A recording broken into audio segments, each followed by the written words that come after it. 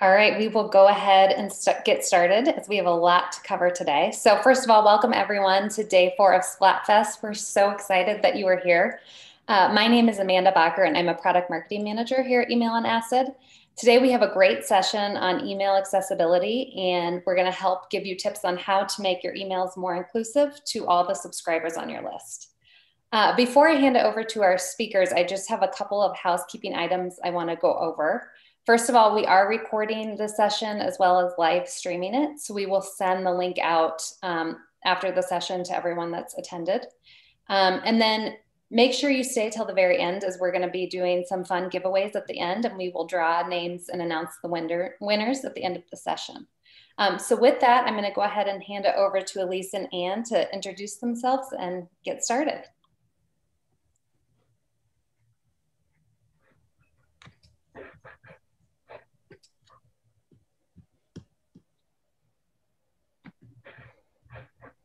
Are we all set, Amanda? Yes. Okay, perfect. So yes, stick around for the announcement of the winners. Nice to meet all of you. My name is Elise Georgeson, and I'm a product designer here at Email on Acid. And I am really excited to talk to you today about one of my favorite subjects, empathy and accessibility and inclusion in email. And I'm even more thrilled that I get to be a co-presenter with Anne. Yeah. Hi, everybody. I'm Anne Tomlin. I'm a freelance email developer under the company I founded called Emails Y'all. And I'm excited to be here with y'all and to give some great tips on accessibility. All right, great. Let's jump into it. But before we do, I have a little story. So I used a magic 8-ball yesterday to try and find the best email service. Does anybody have any idea what it came back with?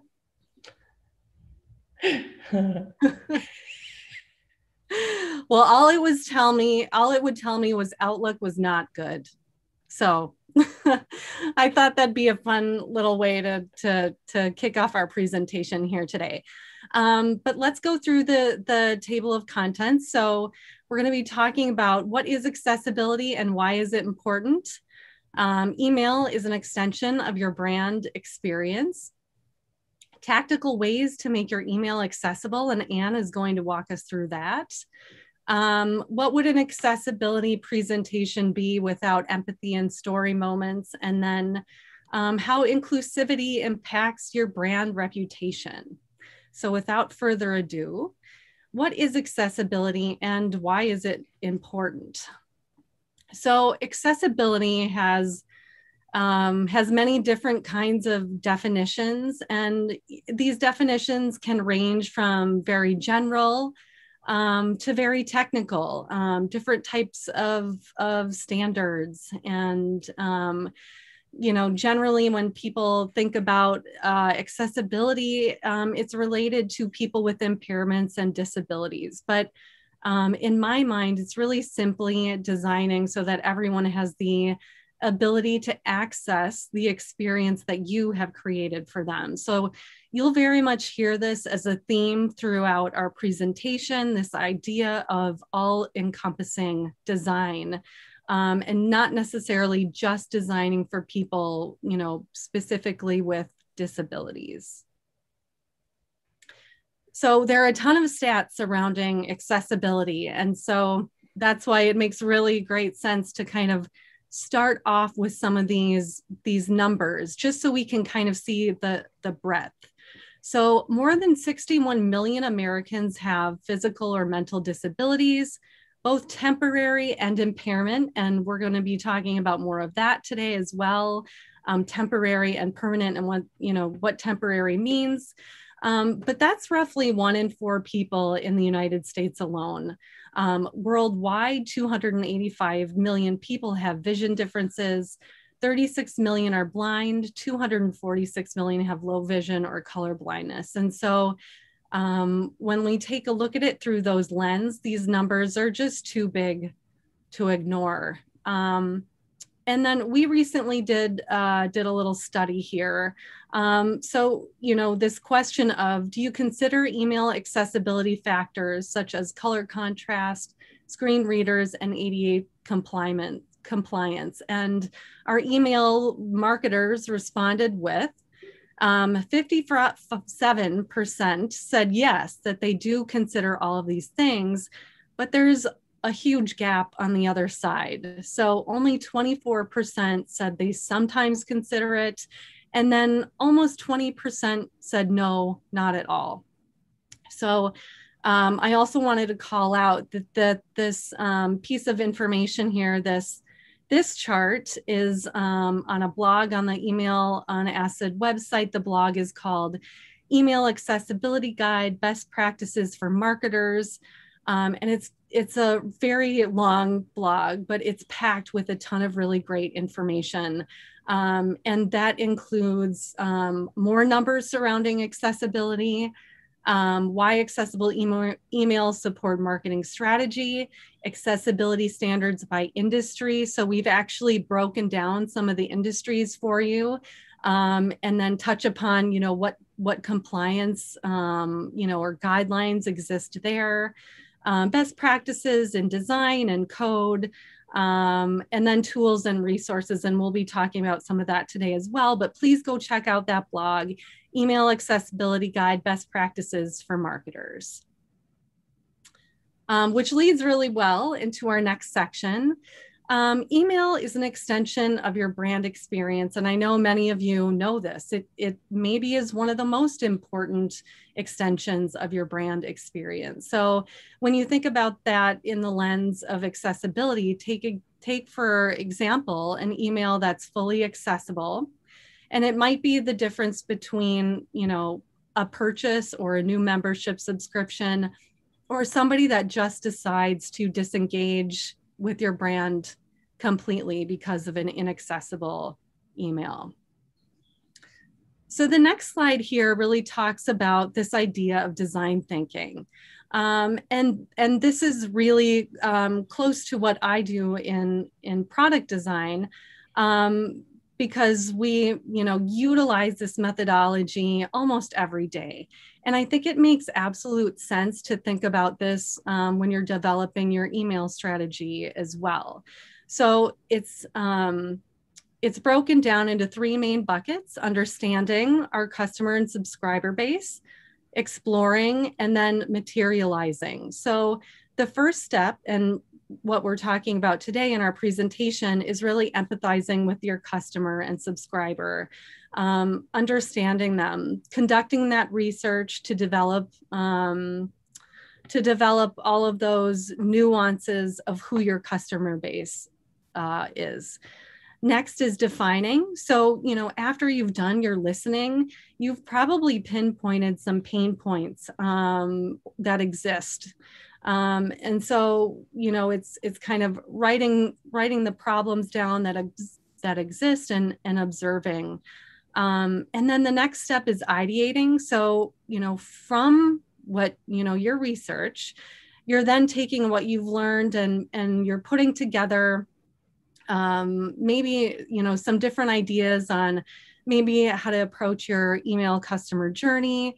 Maybe it's, some different ways that you could, start to include different customer bases, segmentation. This is the fun brainstorming part of design thinking.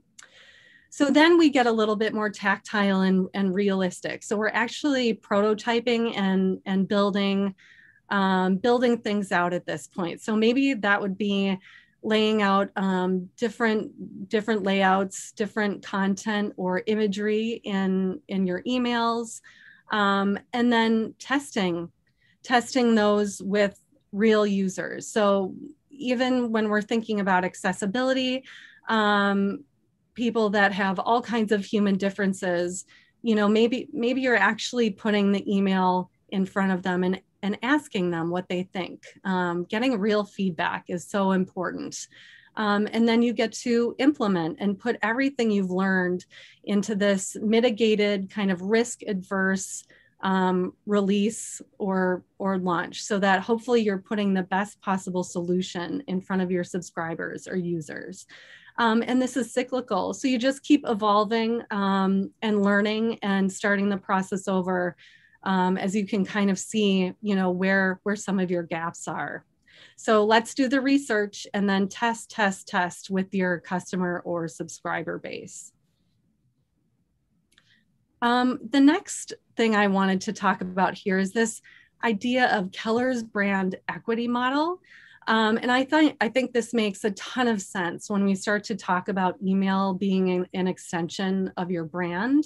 And think about this with our topic of accessibility. And again, what a fully accessible or even partially accessible email means in relationship to this brand equity model. So the logic behind this is really simple. It just basically refers to having a strong brand, and one must create the right image and construct these ideal brand encounters at every touch point, how it's just very vital and important to your brand in making sure you're consistent in that bottom one, the salience or identity of who you are, making sure those perceptions are correct at the key stages of the buying or engaging process, whatever that looks like for your company or brand. The second tier is meaning. So what are you? And that really refers to the performance. So it defines how well your brand meets your customers' needs, whether that's product reliability, serviceability, service effectiveness, empathy, style, and design, and price, and again, accessibility needs to be included in that, as well as imagery. And that, falls under the inclusion umbrella too, that the imagery that you use in your brand campaigns and emails really affect your customers on a social and psychological level. Number 3 is response. What about you? So this is your customer's response to your brand, and it falls into these two categories of judgments and feelings. So, this is how your customers and subscribers are perceiving you. So are they perceiving you with credibility? Do they trust you? Are you likable? What about the quality of your brand? So that could be based upon actual or just perceptive qualities. And then are you considering their needs? And then superiority. How do you stack up next to your competitors? And then the final one, and that's kind of the most important one, and how attached your customers and subscribers are. It's that behavioral loyalty. What about you and me? What does our relationship look like? So this could include, regular and repeat purchases, your customers loving your brand and your product, and really having that attitudinal attachment. It also includes sense of community, which is important, with social media and loyalty programs, active engagement. Do they feel like, they're a part of your community? Do they feel included? And then active engagement. So that's them, actually evangelizing your brand, talking to their friends and family, word of mouth, social media, following your brand. All of these things tie back to accessibility, because if they're feeling like their needs are not met, the pyramid kind of starts to deteriorate. So I think these are all great things to keep in mind. And now we're going to talk about tactical ways to make your email accessible. And I'm going to hand it over to Anne, our email guru, to walk you through this section. Great, thanks, Elise. So like Elise said, email accessibility is based on the goal that your email should be usable and readable for all subscribers, including those with disabilities. But accessibility isn't just for those with visual differences. Your campaign should be easily consumable by those with mobility impairments, cognitive differences, and psychological disabilities, as well as people of different ages, cultures, and so on. So to put it simply, accessibility benefits everyone. So on this next slide, there we go. All right, awesome. Say it benefits everybody. So for example, you should always add alt text to your images so that screen readers will read the alt text that describes each image. This benefits us all because some email clients block images on load. So if there's alt text, your subscriber will still get your message even without the images. So the accessibility is also a team effort. No single department is responsible for it. Every department should be involved in email creation, including strategy, copywriting, design, and coding.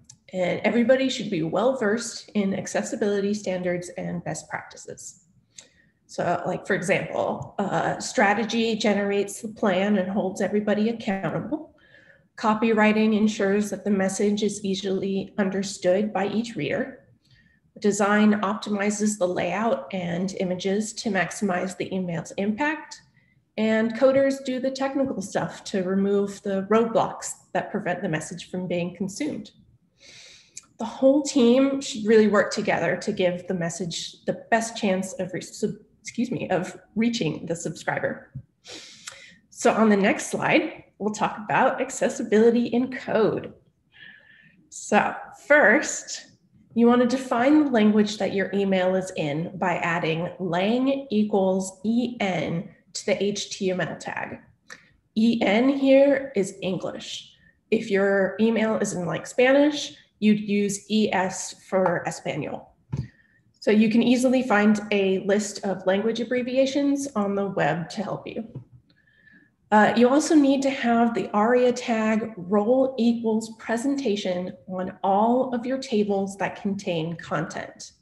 This tells the screen reader that they need to read out the content that follows. You should always also have role equals button on all your buttons because it will it will alert the screen reader that there's a control present and that an action is going to be taken if the button is like activated. So next, you need to use semantic markup like headers, like H1, H2, and paragraph tags. So using this markup helps screen readers put emphasis in the right places and read the document in the correct order. It's best practice to have paragraph tags, around every block of text and not use break tags, or if you're using a WYSIWYG, like hit the return button. It's not always possible to do this though with the tools that we have, so unless you were hand coding. So don't stress out if you have to use break tags. So when you need to create a list, this is important, ordered or unordered, you need to use UL or OL tags to make the list accessible. So the reason why is that keyboard users can jump from item to item in the list this way. But if you use table cells, you're adding unnecessary roadblocks to consuming the email. When you use table cells to create a list, the screen reader will actually read out the word bullet and then the text. If you use the UL or OL tags though, the screen reader will read each list item without saying bullet. So let's, for example, say that I use tables to construct the unordered list on this slide. It would sound like this.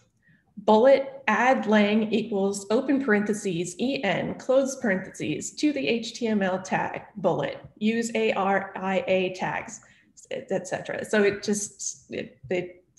definitely is not the smooth interaction as it would have if you use the UL or OL tags.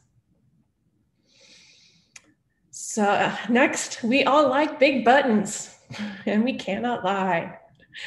In mobile, most people tap with their thumb, So your buttons need to be at least 44 pixels tall.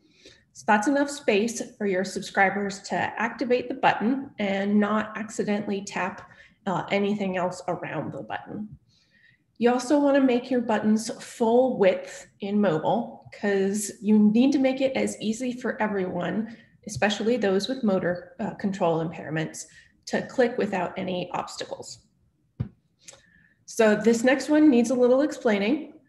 There is nothing wrong with using all caps in emails, but what you should avoid is typing in all caps because some screen readers will read out the letters, not the words. I kind of showed you that on when we were talking about the screen reader reading out, use ARIA tags. So it does that sometimes.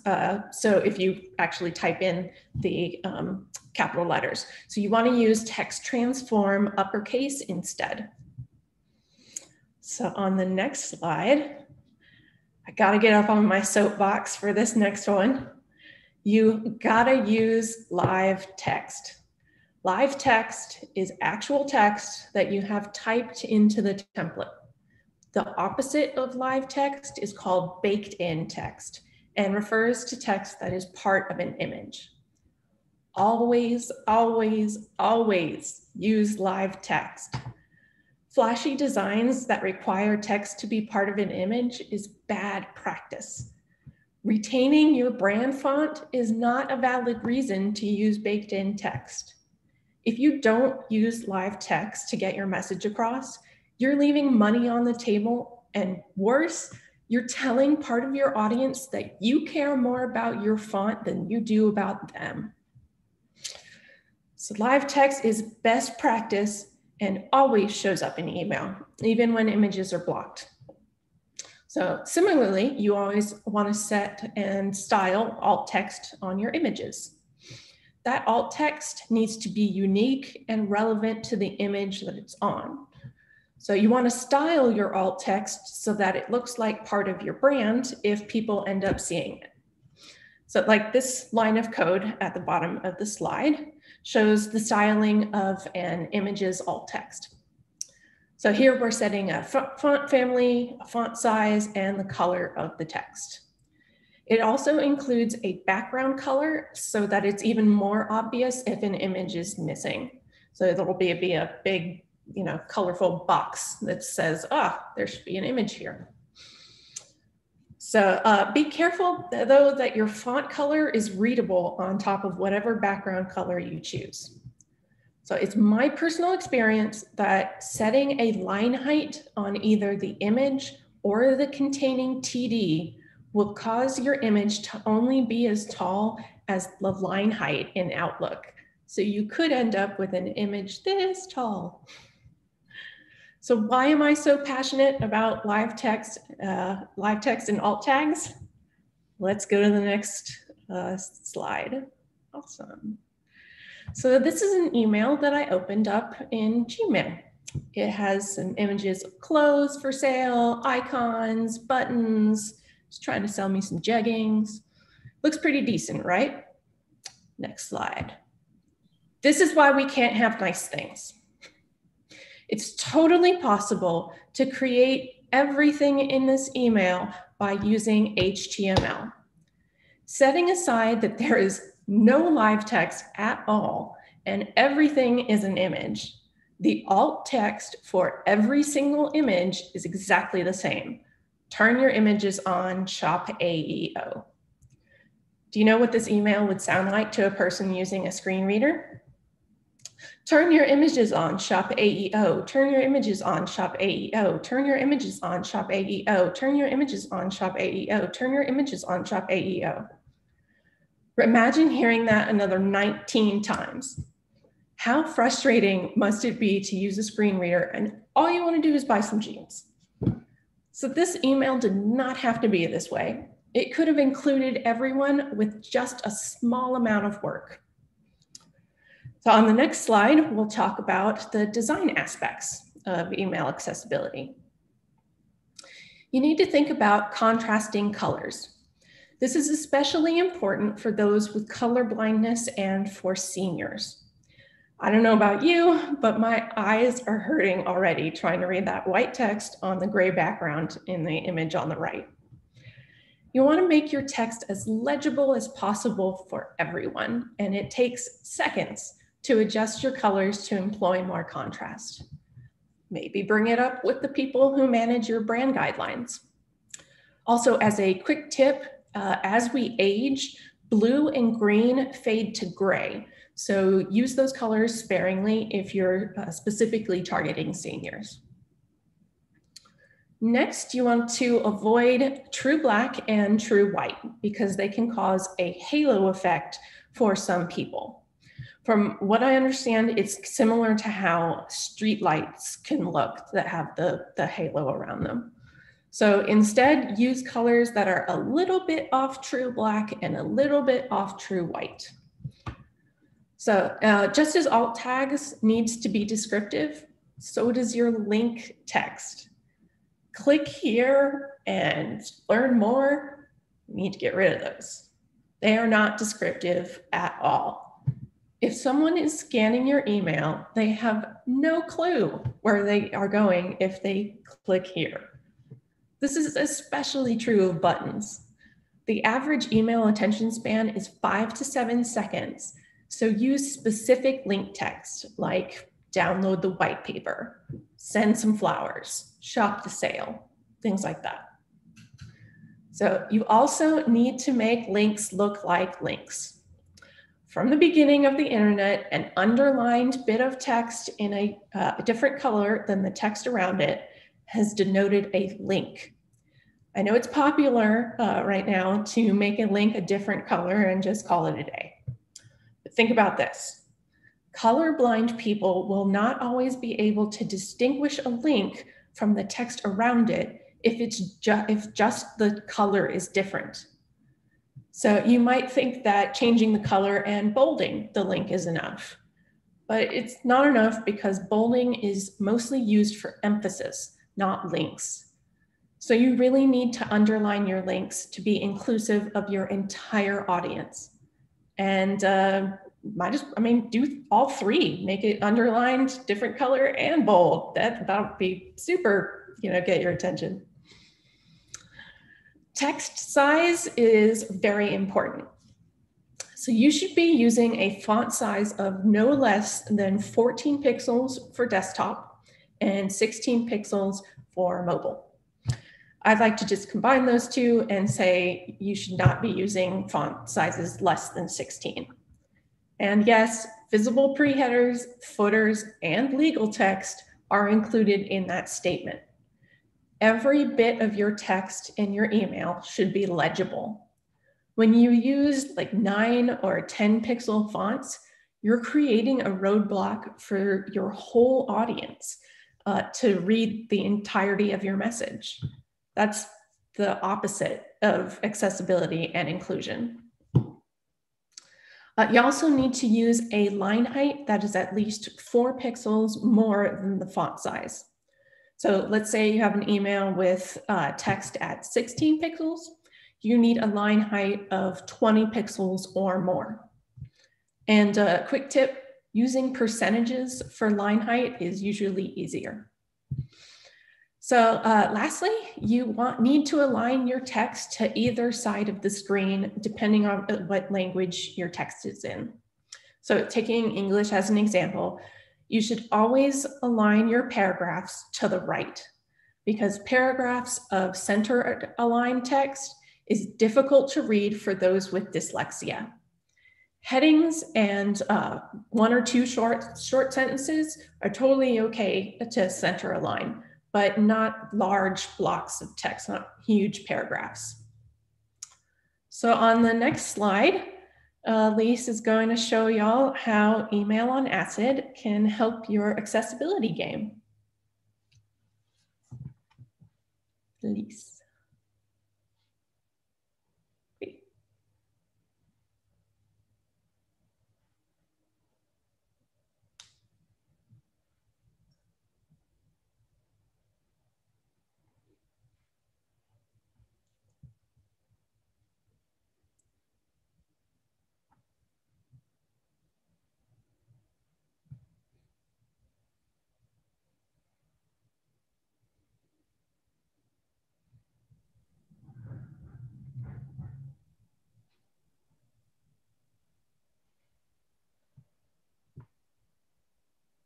Lisa, I think you're still on mute, maybe.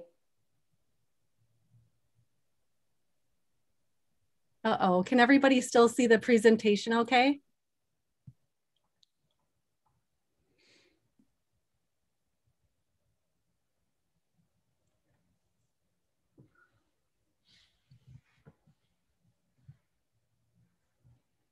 Amanda, can everyone still see the presentation okay? Now we can see it, right? Yes. Sorry about that. That's okay.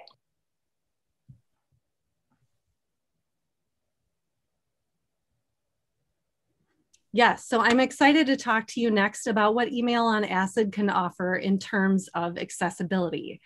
So we have here setting up code for screen readers, presentation roles, removing alt attributes, set alt text, adjust contrast ratio, enhance link accessibility, and review using Zoom. So testing your email in multiple email clients is always preferred before sending. And Email on Acid will give you just an idea of how accessible your email is with its automated features. So really easy and efficient to just kind of walk you through each one of those steps and fix your email quickly. So now we're going to dive into some empathy and story moments. And I was really intentional about picking these images. And again, you know, maybe not what we would typically think of, but really showcases our subscribers and customers in all kinds of different environments and situations and how they're digesting our content. So, you know, especially with COVID, people kind of wanting to get a break from being inside, people are taking a look at your content and working more outside. So really making sure that color contrast is optimized. Here we see an older gentleman who's on his mobile device and, you know, wanting to make sure that our font sizes are correct. Just considering, you know, all types of different situations. So next we have some actual accessibility stories here. And this is a story from DeQ, who's, you know, one of the leaders in accessibility and definitely a company that I refer to when I'm looking for tips and tricks or the latest going on in accessibility. So Ryan is a teacher who teaches computer and Braille at Blind Incorporated. And his, you know, kind of goal is to give, you know, people back that literacy. So when they come into the program, they learn how to use the internet and start working on, you know, on email and start working on or looking at, you know, e-commerce and shopping. And so they can see all these kind of crazy things pop up, you know, is what he kind of talks about. And it can be really frustrating and difficult to see. And he puts it in a nice frame of mind here when he says, you know, some people who go blind later on in life don't know what accessibility is, and they don't know what inaccessibility is. They just remember that being sighted and using the internet and computer was an easy thing for them to do. This next one is Paul, and he says here that you shouldn't assume, don't assume that people all experience your email in the way that you do. So Paul is another advocate for accessibility.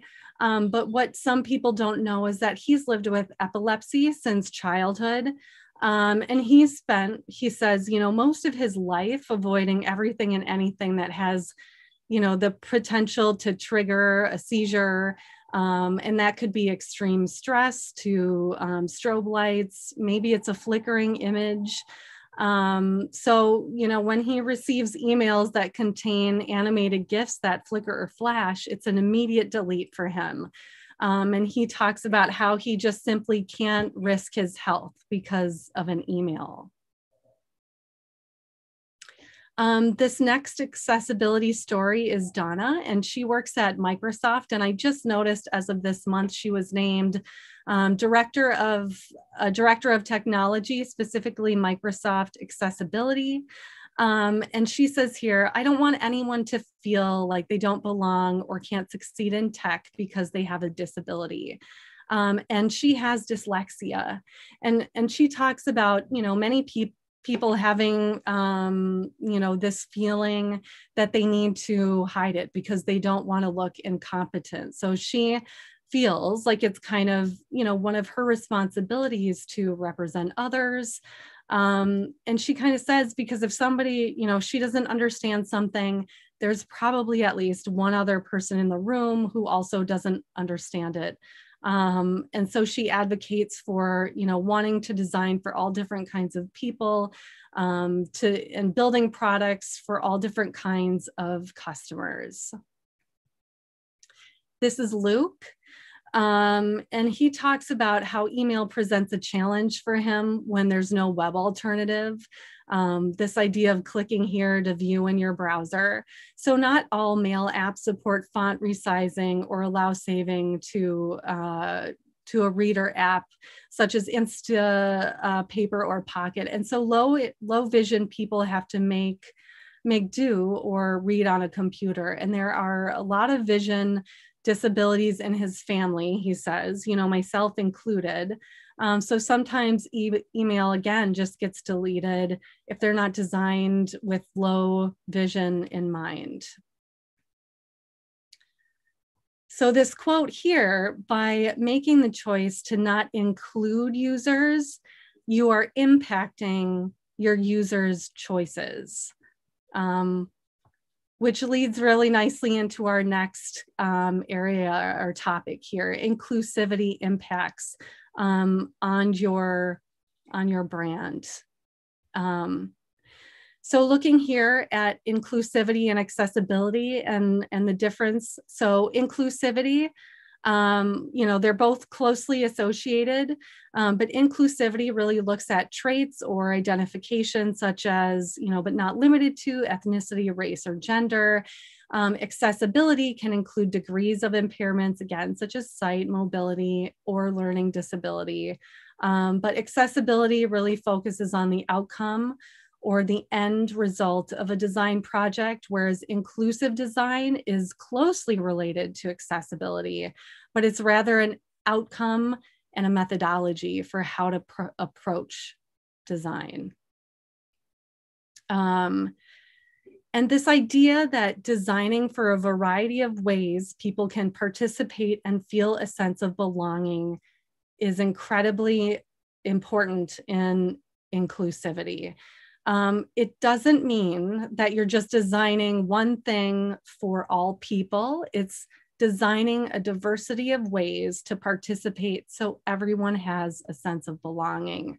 So if you then, consider the full range of human diversity with respect to, such things as language, culture, gender, age, and just other forms of human differences, bringing that empathy back into play. So maybe just trying things, taking, again, accessibility and inclusivity it's not just a project, it really is a process, but, by starting, by leaving the presentation and trying one or two new things, you're already, getting started on this track. So considering things like, pronouns, trying they and them. Think about connotation and how you're speaking to people. Thinking about imagery and making sure it's diverse and representative of all of your subscribers and customer base. Race and ethnicity, even reading level. So are you speaking to people in a way that, all of your subscribers will easily understand what you're trying to communicate? Segmentation. So this might mean that you've got a little bit of, you have to do a little bit more heavy lifting in how you're thinking, and sending out to your customer base. ask for feedback. If you're not feeling certain about something, a direction that you're going, ask somebody, am I being offensive here? Does this resonate or make sense? Is this representative of my subscribers and not just this overall general demographic? Language equity is really important. So when we recognize that our subscribers, should be able to consume our messages in the language that they're most comfortable with, they're automatically going to feel a sense of belonging. And again, if it is offensive, they're not going to come back. You've lost that potential subscriber or maybe even that loyal subscriber. So taking a look and eliminating exclusivity. So it's making sure you are identifying those cases and embracing those as opportunities. We live in this culture now where people can be forgiving and just being transparent and apologizing and thinking about the communication strategy. Again, if you haven't guessed from this presentation, we are all human and we make mistakes. So some great tools for inclusivity. This is one of my favorites. I just found it. It's called Cards for Humanity. And you click on that deal a new pair and it'll pair a specific trait maybe a struggle or a need that this particular person is dealing with at any moment in time. So it allows you to, when you click on that view needs, it'll then turn on the backside representation on the right there about what you need to consider in designing for this person. And what I love about this is it really shows you the whole person instead of just, an assumption about someone or, maybe something that's, not quite inherent, that these are your subscribers and customers. Some other great tools are Hemingway app. So again, if you're curious about reading level and how your content is being read, Hemingway app will then tell you, right away where your content is tracking. And then Gender Decoder is another really good one. So it'll show you how masculine or feminine your content is leaning in that way. So I think we're at the question stage. Amanda, do you have any questions for us? Yes, we have a few. The first one's from Marie, and she would like to know if she's using the content block builder in her ESP and does not have access to the HTML code, would she just assume that the ESP has accessibility guidelines built in? Not necessarily. Some ESPs are better at this than others. I would say you can do some search, but I mean you're limited by your by the tools that you have to use. So I mean you want to strive for accessibility. It's sometimes you just can't using the tools that you're given. But like I said, some ESPs are better at this than others. Thanks, Anne. So the next question is, how detailed should the alt text be? For example, photo of a roller coaster with a lime green track. The riders are upside down on a loop. One rider has their hands in the air. The words "Fun for All" appear at the top of the image in white with orange outlining versus "Fun for All." Personally, I would do a alt text in that circumstance as "Fun for All." There's really not when you're doing alt text, you want it to be relevant to the email. It doesn't have to actually describe the image that it's on. You want it you want to include alt text that brings the message all together for the image. You want to kind of, for whatever block it's in, like, you want to have it be related to whatever text is around it. Great. And then for role equals button, is this for both buttons that are coded as live text and buttons that are images? Well, all buttons should be live buttons, but if you can't do that, and you have to use images, then yes, you still need to have role equals button on the actual A tag. Great. And then the next question is from Lauren. Also, are there free screen reader programs available on the internet, or how do we get this feature to test emails? So I am using a Mac, and I use VoiceOver to help, to test how a screen reader is going to actually sound to people who use it. So I bet you anything there is a PC, version of VoiceOver probably, but yeah, I know for sure it's built into the accessibility standards of the operating system that Mac uses. Great. And then Jacob had a question. Any tips on how to balance capabilities such as real-time image personalization with accessibility features? And should there be an alt text default in that scenario? Yeah, you should definitely have default alt text. If you're using something like movable ink or whatever that's generating a custom image, if you can use like a token for the name, if you are able to use like the first name token, use that in the alt text. But if you can't, then just use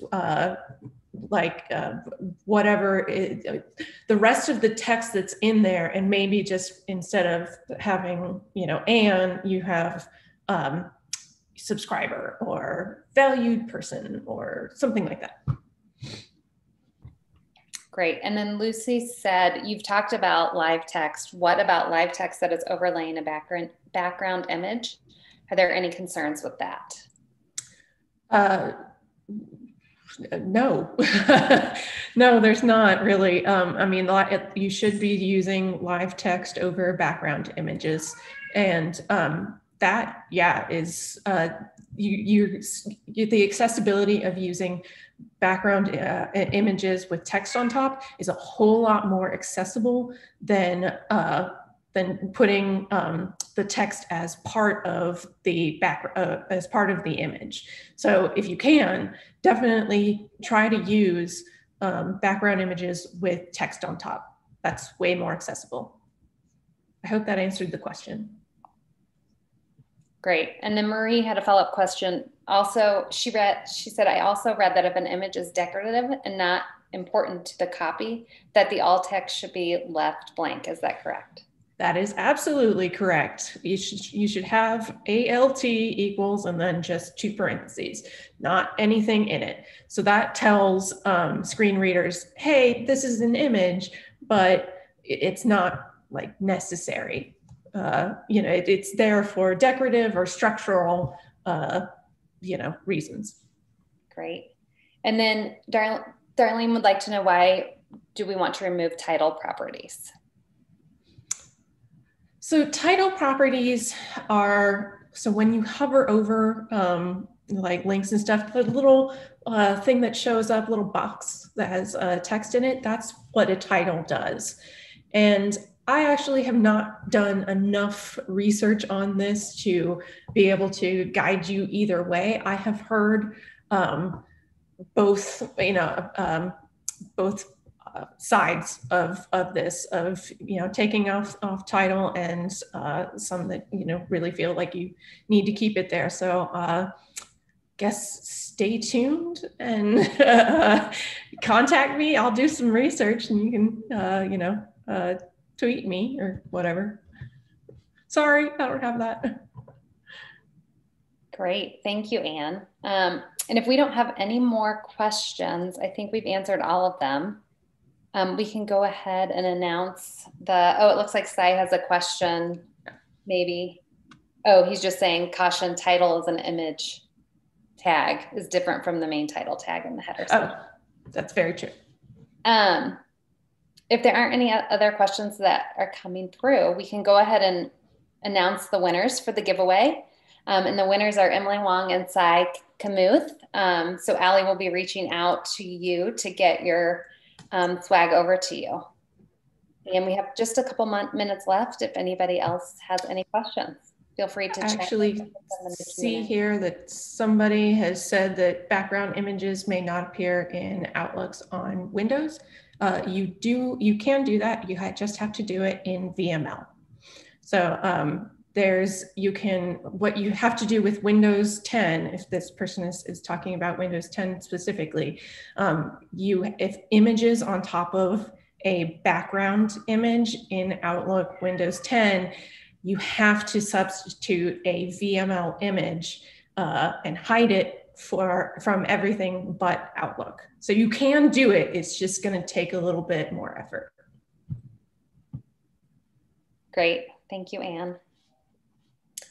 All right, thank you everyone for attending. And as I mentioned earlier, we will be sending out the link to the recording to this after the session. So thank you. Bye, thank you everyone. Okay, thanks.